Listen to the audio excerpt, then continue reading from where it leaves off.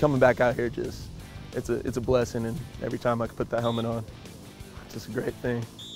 It's awesome to be back out on the football field. You know, for me, I've been excited ever since spring was over, and I haven't had that feeling in a long time. But I've been excited since spring ball was over, and so I could have came out a week or two after that. I would like us to just start creating an identity for ourselves. It's always been a lot of jaw-jacking from us and a lot of word of mouth. And I want us to just come out and actually people to be like, wow, UNC's offense has actually got it together this year, and they've got weapons. We need to be afraid of them all.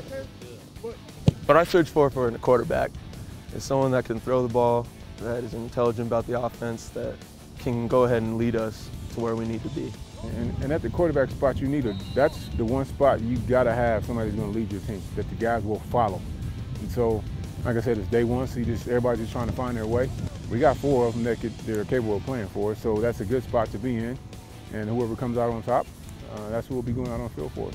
I mean, for me, it's day one, you know, so mistakes are going to be made.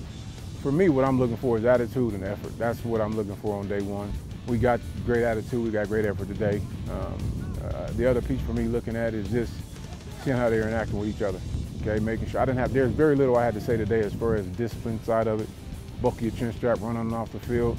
They were taking care of that with each other themselves, and that was good for me to see day one, and that's what I was looking for.